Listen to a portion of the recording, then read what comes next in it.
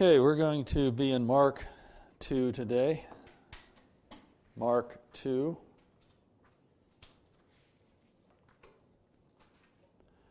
Finishing up chapter 2 of Mark, where Jesus claims himself Lord of the Sabbath.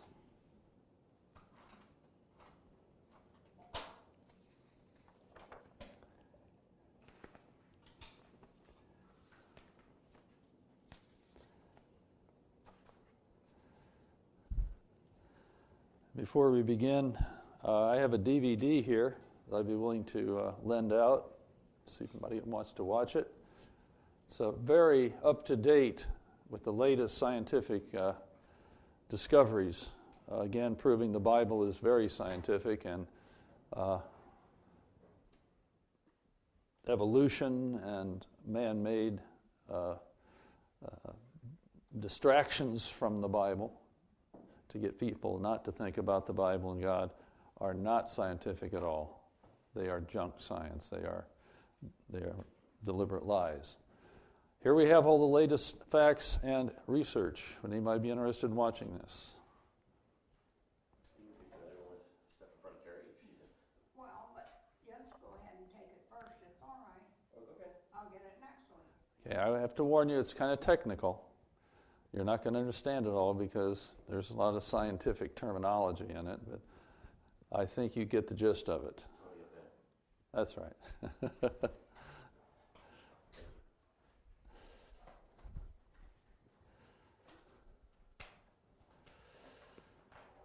Okay, Mark 2. And I want to pick it up right towards the end, the last two verses of the chapter. Verses 27 and 28, as you know, Jesus has been responding to the Pharisees' accusation in verse 24 that what he and his disciples are doing is unlawful. They are breaking the Sabbath ceremonial law, or the third commandment, is the accusation. Jesus defends it by basically telling them in verse 25, you don't know the Bible well enough. And he points out one example there. You're going to hear another example in the gospel lesson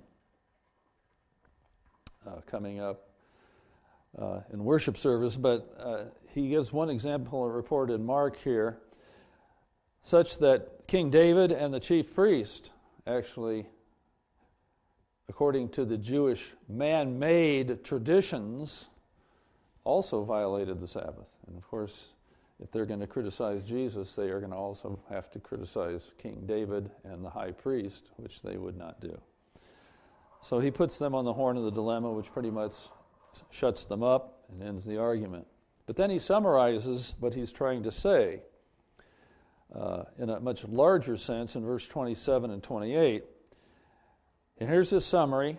He said to them, the Sabbath was made for man, and not man for the Sabbath. Therefore the Son of Man is Lord also of the Sabbath. We're going to see what that means. What is Jesus saying there? First of all, verse 27, Jesus says, the Sabbath was made for man. The Sabbath was made. Sabbath was made. Who made the Sabbath? God. How did God make the Sabbath? Okay, well, first of all, he created time. He created days. Sabbath day is a day. He created the week. How did he create the week? 7-day week. On the seventh day he rested. That's right. He created all things in 6 days and rested the seventh day. And he said that's the way it's going to be for you. And so to this day, though the vast majority of the world is godless, it still follows God's plan of 7 days in a week. And God, as Darrell says, then said, as I rested on the seventh day, so I command you to rest on the seventh day. God created it. He made it. He made the whole idea of Sabbath. Shabbat in Hebrew, meaning rest. Okay, why did he create it? The Sabbath was made. Why? Why did God make the Sabbath?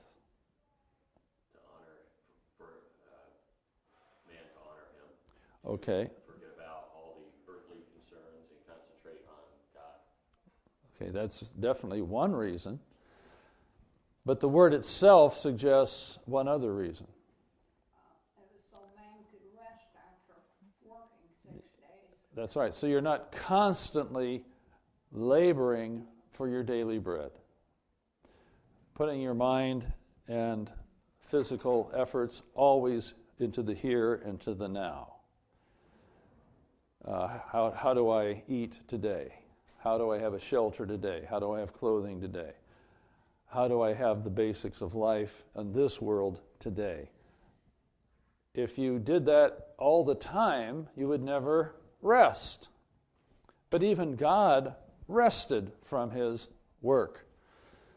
And so the first reason he made the Sabbath was so that you could rest your body from working to make a living. If you go back to Deuteronomy 5, this is one of the two places in the Bible where the Ten Commandments are listed in order. The other is Exodus 20, but we'll go to Deuteronomy 5 and see what God said when he created or he made the Sabbath law, the third commandment. We'll pick it up at Deuteronomy 5:12. Deuteronomy 5:12. Here God made the Sabbath. Keep the Sabbath day to sanctify it, and we'll get back to that in a moment. Sanctify it, as the Lord thy God hath commanded thee.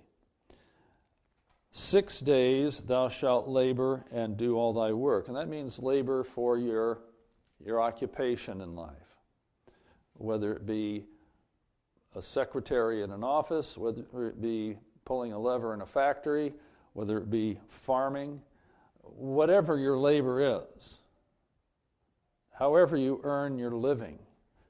Does God want us to work? Does God want us to have jobs? Oh, absolutely. 6 days thou shalt labor. He wants us to labor for 6 days. If you don't, you're lazy. You're slothful. And not only that, you're stealing from other people who are supporting you with their labor. So here he's commanding labor, isn't he? There's nothing wrong with working, having a job. When Adam and Eve was ejected from the garden, he said that the only way they could eat was if they worked. Well, not only that, before they were ejected from the garden, he said, work and tend the garden. Even in paradise, Yes. there was work. Work's not bad. In a sinful world, it makes us tired. As God said, you'll do it with the sweat of your brow. It won't be pleasurable anymore, but you'll do it anyway. He's commanding it here. Thou shalt labor 6 days and do all thy work. But not all the time. Verse 14, but the seventh day is the Sabbath of the Lord thy God. In it thou shalt not do any work, thou, nor thy son, nor thy daughter, nor thy manservant, nor thy maidservant, nor thine ox, nor thine ass, nor any of thy cattle, nor thy stranger that is within thy gates. Nobody works on the seventh day. That thy manservant and thy maidservant may what? Rest. As well as thou. That's the first reason. And that's where it gets its name, Sabbath. Means rest in Hebrew. Okay. Now, what he means there is you're not going to do your regular 6-day occupation. But the Pharisees over the centuries, the elders of the Jews, had expanded that third commandment to mean much, much more than God ever intended. That you can't even do this or this or this. You can't lift your hand up on the Sabbath day. You had to count your steps, didn't That's right. You could only walk so many steps, or that would be labor, work. They defined it every bodily movement, moving any muscle. You see, God never intended that. He's talking about the labor to fulfill your daily bread, your occupation, your job. Don't do your job 7 days a week. You need to rest. That's number one. Your body needs to rest. Your mind needs to rest. So that was the first reason for this, that God made the Sabbath, that people would be forced to rest a day from their regular occupation. All right. But then he also said, as we pointed out, to sanctify it. Now that brings in, make it holy. Set it aside for God. Don't just lay down on a couch and do nothing. That's the day you now also feed your soul. You hear God speak to you through His Word, and you speak to God in prayer and worship. And you gather together with your fellow believers to do this. You pull in all what the Bible says about that day. So, a lot of people look at the Ten Commandments and they say, oh, here's God putting His thumb down on us. Here's God punishing us. Here's God taking away our fun. Oh, those 10 Commandments, boy, they're really bad. Just the opposite. The 10 Commandments are for our good. He commanded us these things for our good, for our happiness, for our blessing, including the third commandment. We have spiritual needs. We have physical needs. We need to have fun. We need to have enjoyment. We need to have rest and recreation. We need to lay down our labor at times and just do something different for our physical and mental well-being. He commanded this for our good, or I said, some of you people, you're just going to work yourself into the ground. You know, this is the thing that a lot of people are missing. God loves you. It's not just some phrase on a bumper sticker. What that means is He wants you to be happy. His happiness is His goal. I mean, your happiness is His goal. He wants you. He created you for joy. He created you to be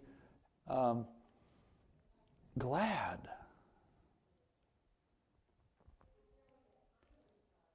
Not sad. Adam and Eve in the Garden of Eden were perfectly happy.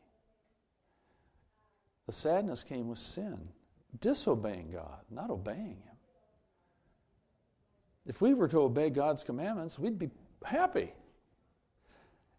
And here the third commandment, He gives us to us for our enjoyment. So you're not working all the time at your occupation, so that you're resting and having fun on at least one day a week. That's good. God likes that. He wants you to do that. But not only that, you have spiritual needs. You need God. You need to trust in Him. You need to have faith in Him as your Savior. That's good for you. It's too bad God has to command us to do it. Command us to do what's good for us and will make us happy. But He does. The commandments are for our enjoyment and for our happiness. So, getting back to what Jesus says in Mark 2:27, the Sabbath was made for man. That's what He means. For man's good, for man's happiness, for man's enjoyment, to fulfill man's needs. Which was made first, man or the Sabbath? Man. And then God created the Sabbath for man. to fulfill some of man's needs that would give him joy and happiness. That's what Jesus means here. The Sabbath was made for man's good, for man's pleasure, so man would have a good life. But is this the way the Pharisees looked at it? They had turned it, with all of these man-made rules which you could do and couldn't do on the Sabbath, they turned it into a what? A burden, exactly. Oh, it's a Sabbath. Now let's get the book out. What can't we do? What do we have to do? It was just a terrible drudge, is what they turned it into. God never intended it for that. God intended it for man's enjoyment. The Pharisees are turning it into a hammer to hammer people with. Hammer them down. As Darrell said, burdens. How many burdens had they put on man because of the Sabbath? They had taken the third commandment and they had divided it into 6 sub-commandments, 6 subclasses, and under each subclass they had put 39 different kinds of work that you could not do. 6 times 39. Yeah, and this is something God never intended. He simply said, don't do your job on the Sabbath day, the 7th day. That's all. But sanctify it to the Lord. Get together with your fellow believers around my word of life for your souls, so that you will have faith and eternal life and happiness also in this world. So they had come up with all these regulations, all these restrictions that they had burdened people with, as Darrell says. And they had tried to enforce it like the law, like the police. They had pinned people down so much, they didn't enjoy the Sabbath anymore. What was the result if you violated that? What was their punishment to the people? Well, it's like they were threatening Jesus here with. If you continued to do that, you'd be excommunicated. You'd be thrown out of Israel.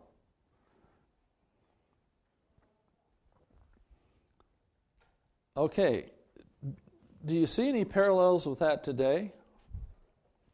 Is this still this kind of taking away people's fun that God intends them to have, their enjoyment, their pleasure, being taught by churches? I think people think that they look at it, getting up in the morning to go to church as a burden, I think. Mm-hmm. That's their sinful thoughts. Mm-hmm. When you say other churches, I know a lot of churches try to do less preaching God's word and more social activities. Okay, but you're talking about the opposite of what I'm looking for. Okay. The Pharisees didn't say, hey, let's have a social instead of staying home and doing nothing. They did the opposite. They said, you can't have a social. You can't have any fun or pleasure. I don't know if maybe churches out there that say that. How about drinking? Any church that says drinking alcohol is bad? Yeah, there's some others say it's a sin to drink alcohol, period. Uh-huh. Not being drunk, but just simply drinking. The whole women's temperance movement came from that. The whole, thing back in the 30s in the United States, prohibition, that all came from the women's temperance movement, which came from churches. They looked at alcohol as being sinful. Alcohol itself was a sin. The Methodist church I went to didn't even serve wine in communion. That's right, and why not? Well, because they didn't believe in spirits. That's right. And touching their lips. Yeah.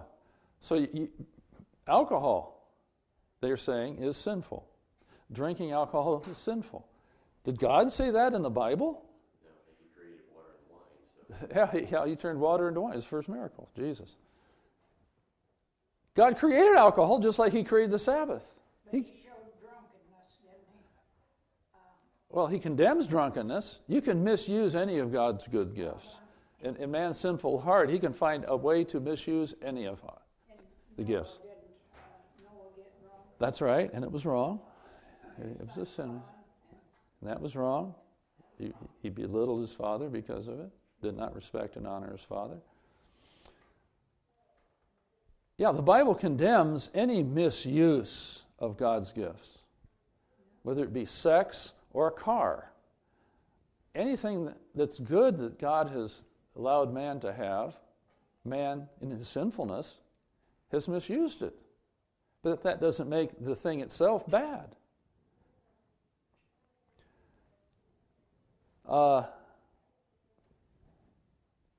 Bible actually commends alcohol. It says it makes glad the heart of men. God wants us to be glad. He doesn't want us to be moping around all the time. And he gives us, he says, this will help. This will help. This is a gift to you. Now, don't get drunk. Don't lose your sense.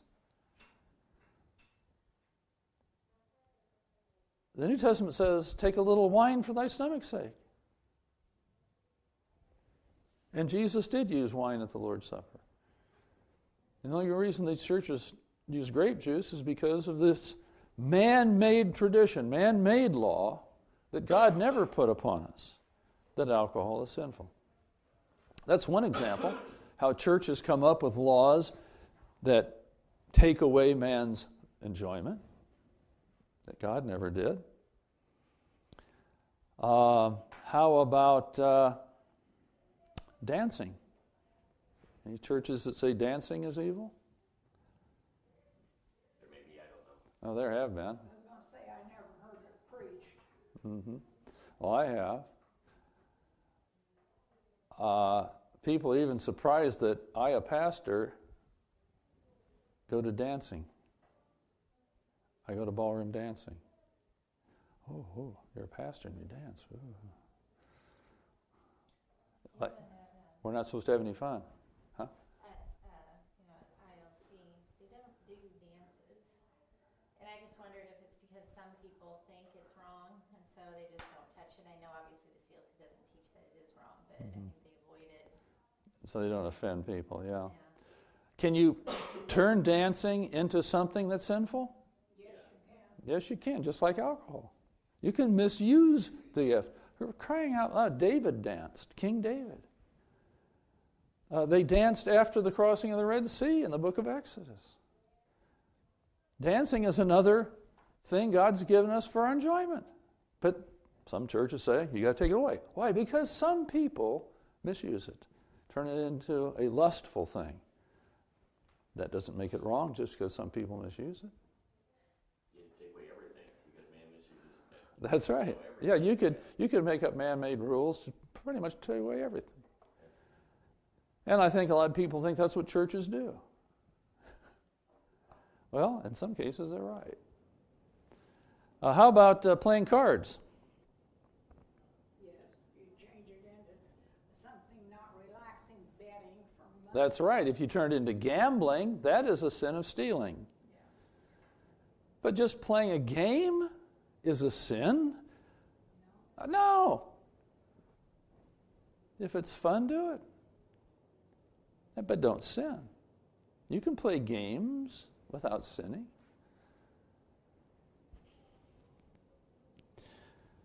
Some churches say you can't have a blood transfusion. That's Jehovah's Witnesses. Bible ever say that? Well, they think it does, but it doesn't. What if it could save a life? They wouldn't do it. That's like the Pharisees. I don't care if you die. You can't do that, even though God never forbade it. Very easy to get what we call legalistic in religion. Make up man-made regulations and restrictions that God never put upon us. Well, that's what the Pharisees did. But what that defies is this truth that God gave us His law for our good. Not to take away our good, but to give us good. The law is good, the Bible says. The law of God is good. It doesn't take away our joy. It gives us joy if we follow it.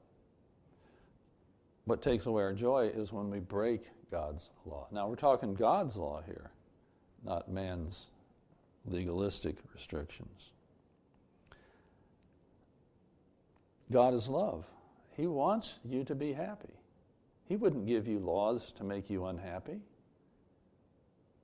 It's good for you. It makes you happy if you come to church. It's good for your whole life. Makes your whole life better when you go to church. Especially if you go to a church where the Bible is preached and taught in its full truth and purity. It gives you a happier life. That's good. God only wants your good. Everything He gives you is good, whether it's His law or the gospel. So, Jesus begins, verse 27, the summation of His lesson. The Sabbath was made for man. And you could add, for man's good. Sabbath serves man. Sabbath helps man. Sabbath laws, what God intended, is good for man. That's what Jesus is saying there. But then He goes on to say, and not man for the Sabbath. Who taught that? That's what the Pharisees were teaching. Yeah, like, well, the Sabbath came first, and then God created man for the good of the Sabbath, to serve the Sabbath. The Pharisees treated man as if man had been created for the purpose of keeping their Sabbath laws. That's why man was created, so that you would follow these 39 times 6 restrictions. And they had to be kept. You have to keep them. They fence you in because the Sabbath was created first, and then you were created for the Sabbath. So, no, if it hurts you, tough. If it takes away your enjoyment, tough. The Sabbath comes first. The Sabbath is supreme. Man is under the Sabbath. That was their view. Even if it hurts man, no matter what it does to man, doesn't matter, because man was made for the Sabbath.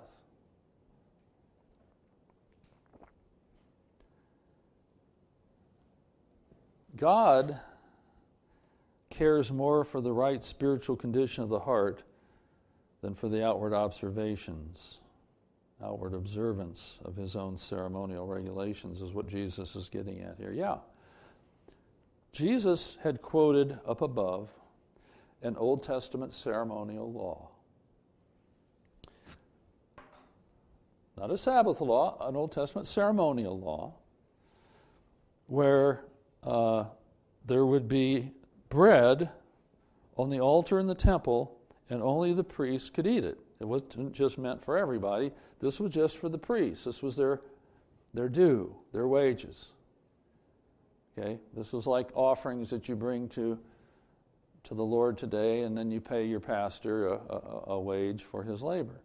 No, this was their wage. It was for the priests. Okay? So they had the bread on the altar for the priests. This is the ceremonial law, as we looked at it earlier. But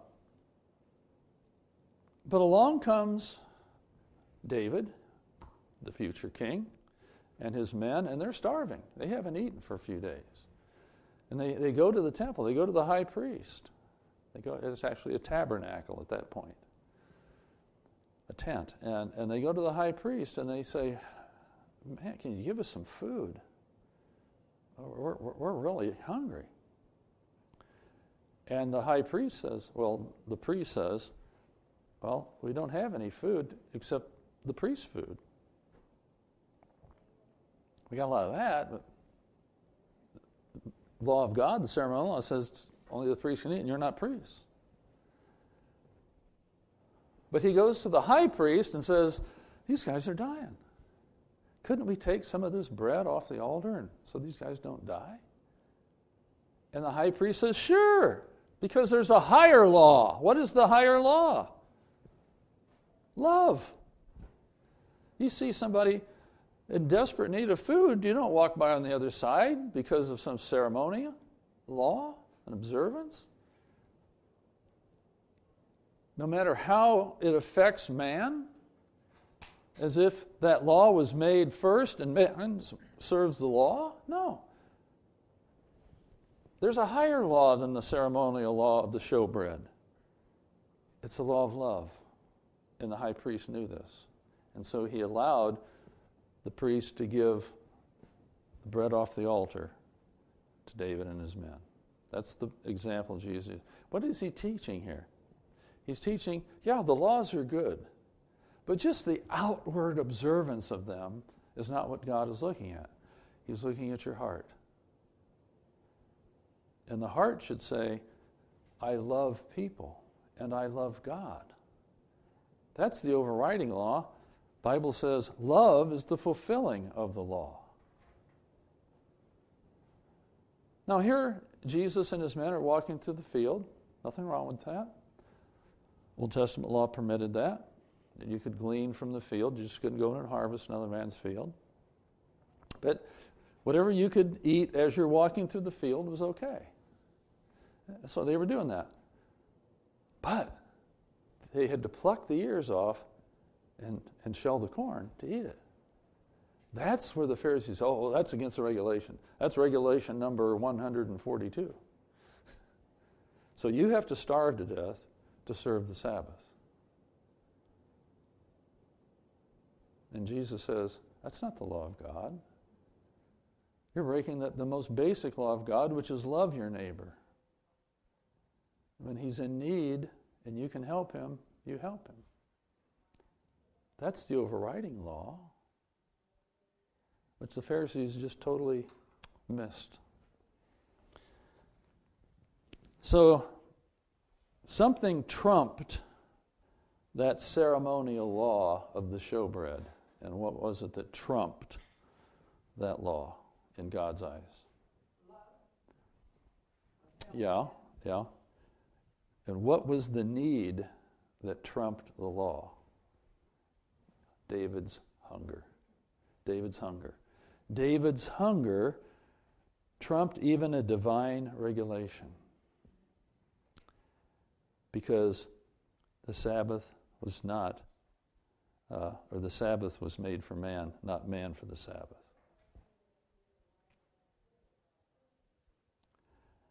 And so Jesus is saying, if that's the case with David, does not the hunger of my disciples trump your man-made laws? Not even God's laws out of the Bible. Love trumped even a God's law of the showbread. Should it not trump your man-made Talmud laws?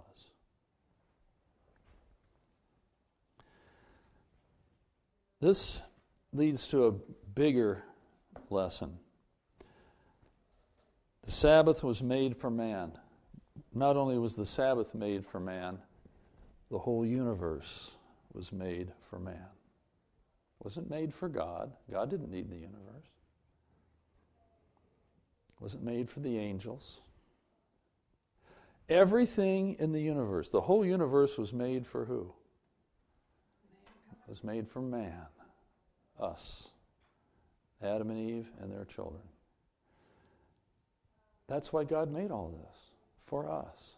So you can plug in where Jesus says the Sabbath was made for man. You can put in the universe was made for man.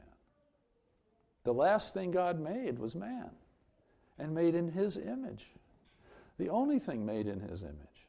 He made it all for us. The sun is there for us. The stars are there for us. The galaxies are there for us. The cells of our body made for us. Alcohol made for us. Trees made for us. Grass made for us. You name it, it was all made for us. So that we would be what? Happy. That's what God's all about. That's what it means when it says God is love. Love for man. for man's enjoyment, for man's pleasure. It is God's will that man does enjoy it. You shouldn't feel guilty when you enjoy God's creation in any way, whether you're eating or drinking or playing cards or dancing or contemplating nature in a rowboat, whatever. This is why God made us. He wants us to be happy. How much does He want us to be happy? Not only did He create the whole universe for us, He did something even more than that. Yeah. He says, well, you've sinned, you messed it all up, but I still love you. I still want you to be happy. I'll even go down, take all that sin upon myself, and pay my justice price for you. That's how much He loves you. That's how much He wants you to be happy. And He'll give you that happiness not only in this life, by working all things for your good as a Christian, but He'll give you eternal life in heaven. Eternal happiness. Perfect happiness. God wants you to be happy. The word blessed, you see the word blessed all the time in the Bible. Old Testament, New Testament. Psalms, Proverbs, Beatitudes, you name it. Blessed is the man. Blessed is the man. Blessed is the man. You know what word blessed means? It means happy. God wants you to be happy. Keep that always in mind. You have a God who wants you to be happy. Wants you to enjoy what He's created for you. If you're not happy, then something's wrong.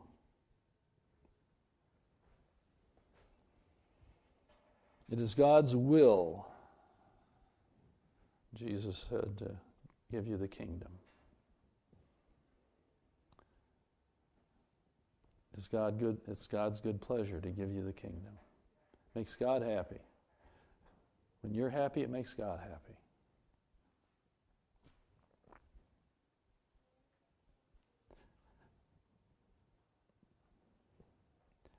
God didn't make the world and put man in it to serve the world. He made the world first to be ready for man. God did not choose people for the place. God chose the place for the people. For us. For man. Not for the animals. Animals were made for our enjoyment. Everything you've ever experienced, God made for you to enjoy. But man wants to restrict you. Man wants to take these things away from you. Take away your enjoyment. Certainly the devil wants to. So this is what Jesus means in verse 27 when He says, the Sabbath was made for man, and not man for the Sabbath, which was how the Pharisees had turned it upside down. And then verse 28, therefore the Son of Man is Lord also of the Sabbath. I want you to just look at 3 words first in that verse that kind of sum it all up. Man is Lord. You see that? Just juxtapose those 3 words. What is Jesus saying? That man is over the Sabbath. No, that's after what I just said, that's a good conclusion, but that's not what He's saying. He's not saying man is Lord, He's saying yeah, the Son of Man is Lord. Why does He call Himself Son of Man? Because He had to be born of a woman. Yeah, He has to be. God had to become a true man to save us, to make us happy. He had to become a man. He had to become a Son of Man. And He doesn't say a Son of Man, the Son of Man, one particular Son of Man, the promised one from the Garden of Eden, the Son, the seed of the woman. Now, we pointed out back earlier in this chapter, in verse 10, where Jesus uses that phrase, the Son of Man, to describe himself. That's always how he's referring to himself. It probably, as we pointed out as we studied verse 10, comes from Daniel, the book of Daniel, where Daniel sees this vision and he sees the Son of God. He says, but he looks like the Son of Man. So it's a biblical phrase that Jesus uses here to refer to himself quite often in all four Gospels. In fact, we learned back then that I think it occurs 79 times in the four Gospels, average of about 20 in each Gospel.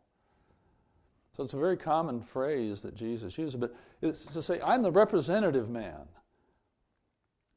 I'm the Son of Man. I'm what mankind has produced.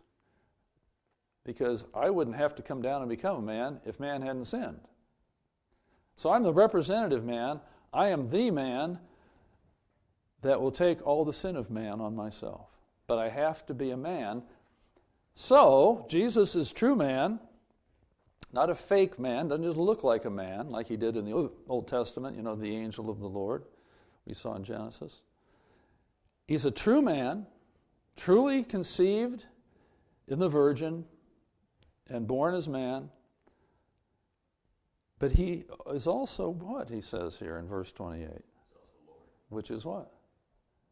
God. Right there in that one verse, Jesus is saying to the Pharisees and to the world, I am the God-man. I am the Lord that made the Sabbath. In verse 27, the Sabbath was made. Who made it? God. I am that God, but I'm also the Son of Man. I am man and God.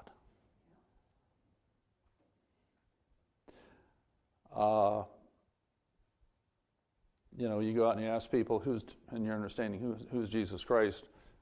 A lot of times people say, oh, he's the Son of God, because they've heard that so often. But they don't mean God.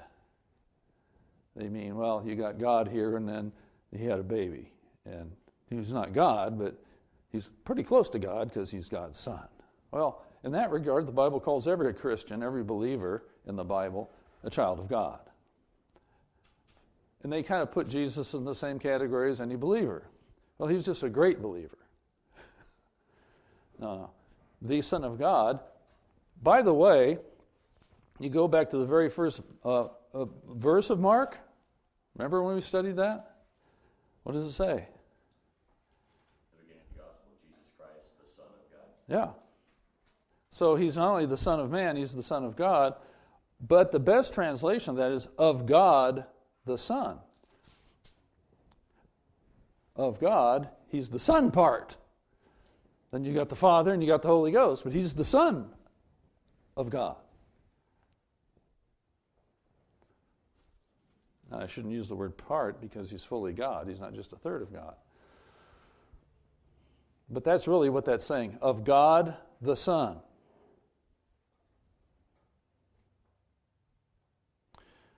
So here Jesus puts that all together in a very short sentence in verse 28.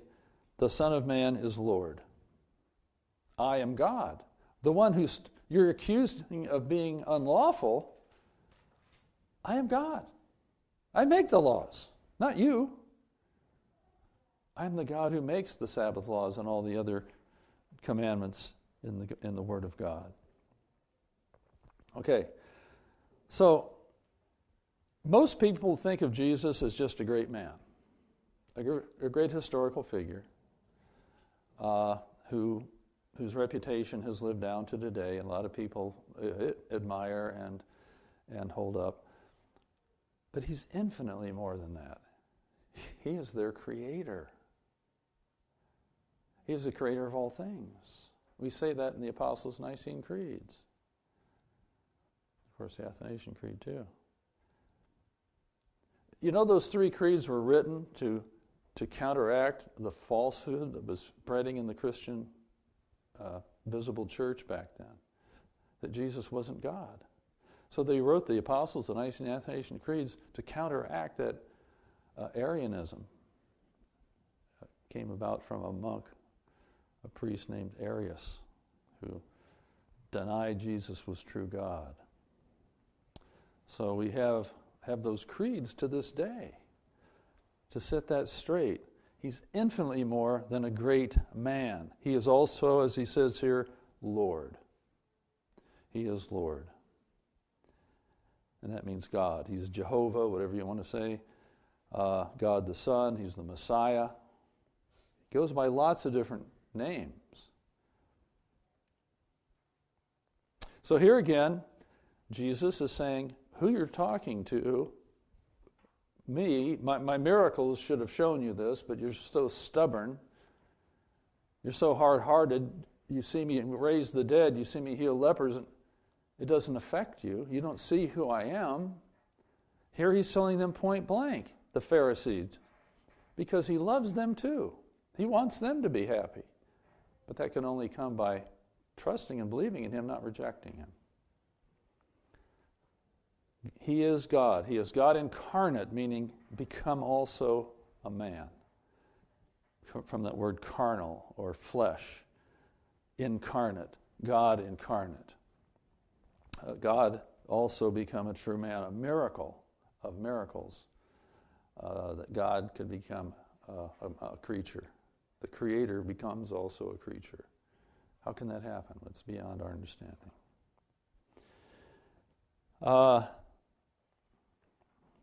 He was doing this same thing earlier in the chapter, back in what I referred to before, beginning in verse 7. Where the Pharisees say, why does this man thus speak blasphemies? Who can forgive sins but God only? Remember? He said to the man that was lowered down through the roof, thy sins be forgiven thee. And they, that's blasphemy. Only God can forgive sins. And so Jesus says, all right, I'm going to prove to you I'm God. And that I can forgive sins.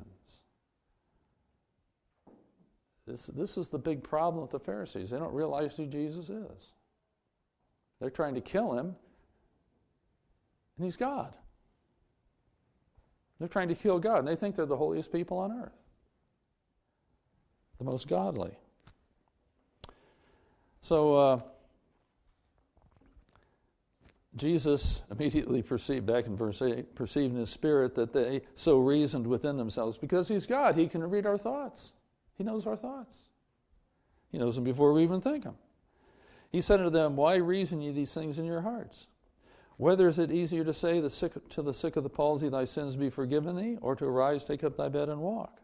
But that ye may know that the Son of Man hath power on earth to forgive sins. In other words, that I am God. He saith to the sick of the palsy, I say unto thee, arise, take up thy bed, and go thy way into thy house. And he did. That should have proved it right there.